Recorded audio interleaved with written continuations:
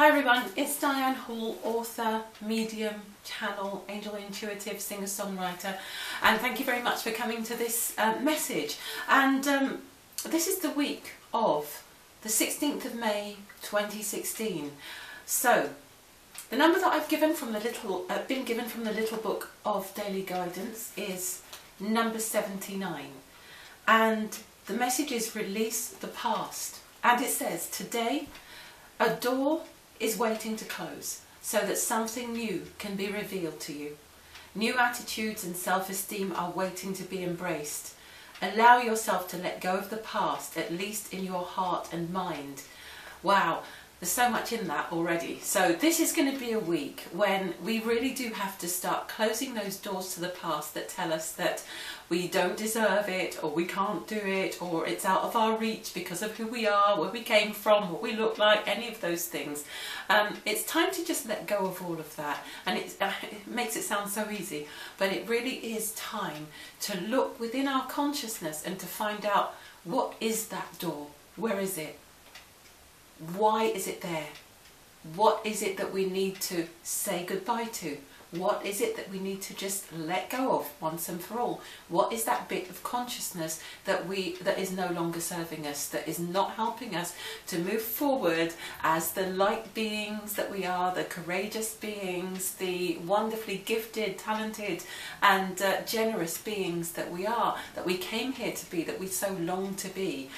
Okay, so allow yourself to let go of the past, at least in your heart and mind. So that means, you know, it doesn't necessarily mean that you have to change a physical, practical situation or reality. Sometimes it just means you have to change the way that you see that situation. So it says, release codependent attitudes and mindsets and see yourself as bolder and stronger than you are. So stop trying to please everyone is what this is saying.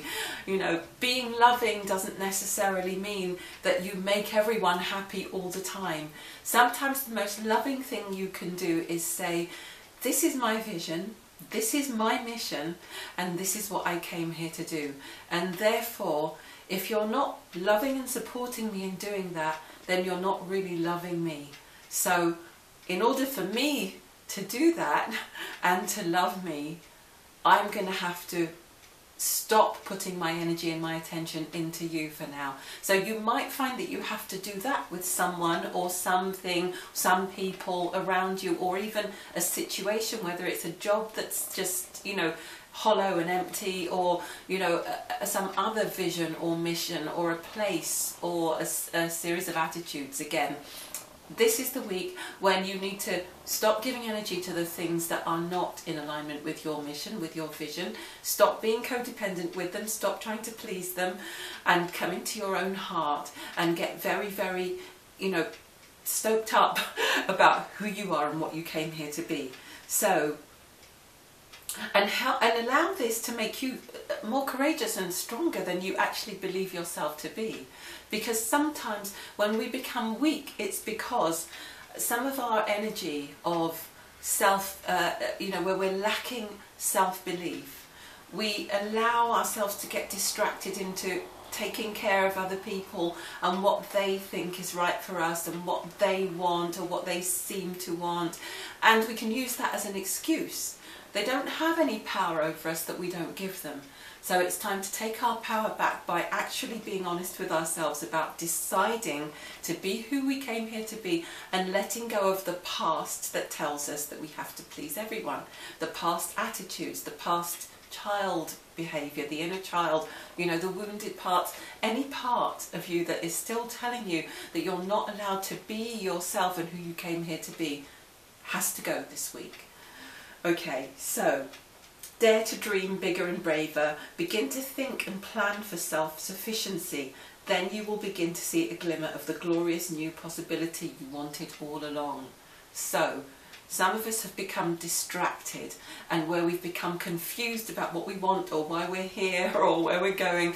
Sometimes it's because we're picking up on the energy of other people and what they think is right for us, because we don't believe that we can stand tall and stand in our power and do what we came here to do. And then suddenly, when you reclaim that power, you have the energy, you have the self-belief, and you find that you have the tools and the ability to be your own self-supporting, self-sufficient mechanism, being, person, thing, consciousness.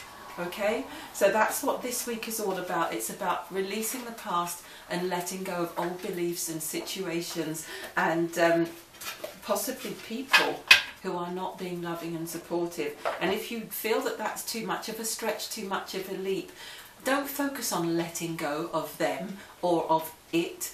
Focus on saying yes to you, because really it kind of sounds like the same thing, but when you're letting go of something, sometimes you're still giving energy to it by saying, I need to let go of you because you're not good for me.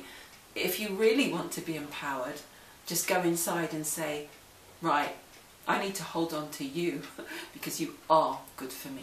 And that you is the inner light, the divine light that is shining through you in every moment, showing you the way forward. And you can call it self-belief, you can call it God, source, guardian angel, you can call it being aligned, you can call it the truth, you can call it the truth of your life, you can call it the way, the path, but it's still the same thing.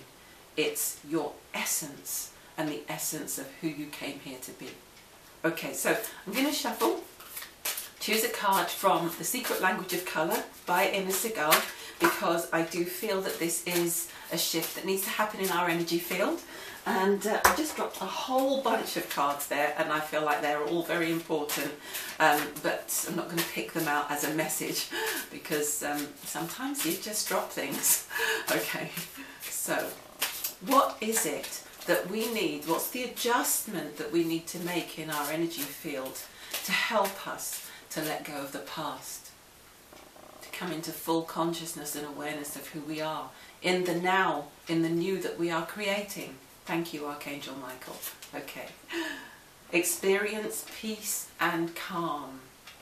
So, some of us have become off balance because we're not having enough space to get back into the centre of who we are.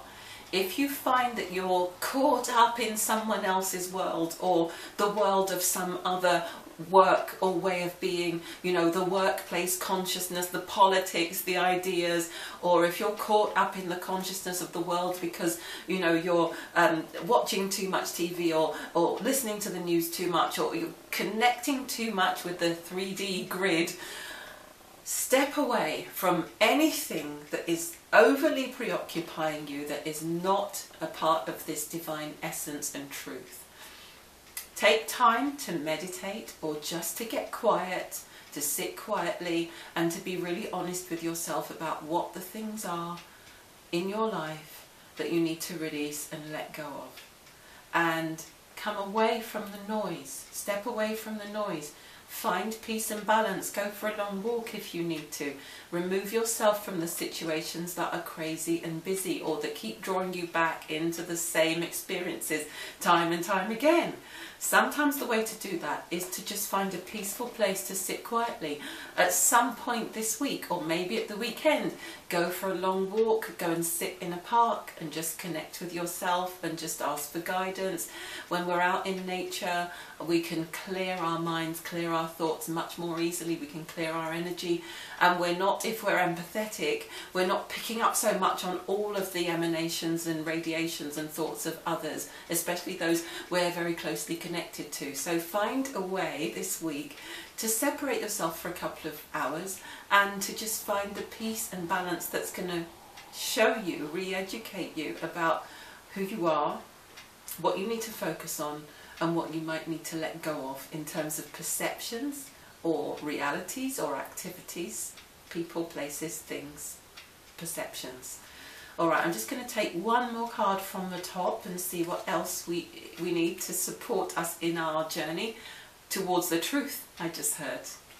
Lovely, very nicely put. Live an extraordinary life. That's a beautiful message. So don't hold back now.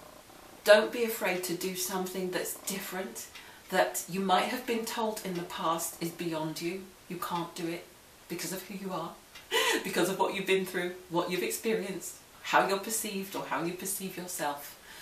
For some, this will be the idea or the piece of the past that needs to be released. The piece that keeps telling you that you cannot or do not deserve to live an extraordinary life, that it's not possible for you. So let this energy support you in your quest to find the peace and balance that will bring you back to yourself. Focus on the extraordinary life that you're creating and notice, let it bring sharply into your awareness all the reasons why you have to let go of the past, why it no longer serves you, because it's very much out of keeping with these things.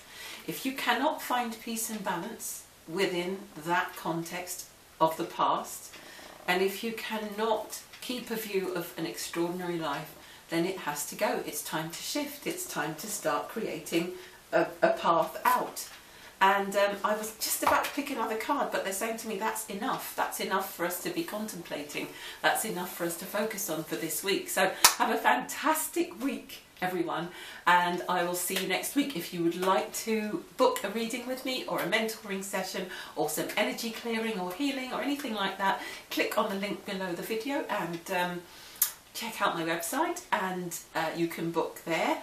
If you would like to have some mentoring with me, I'm still running my free sessions, so please, yeah, you know all the details. All right, thanks very much for watching, and I'll see you again next week. Have a great week. Bye.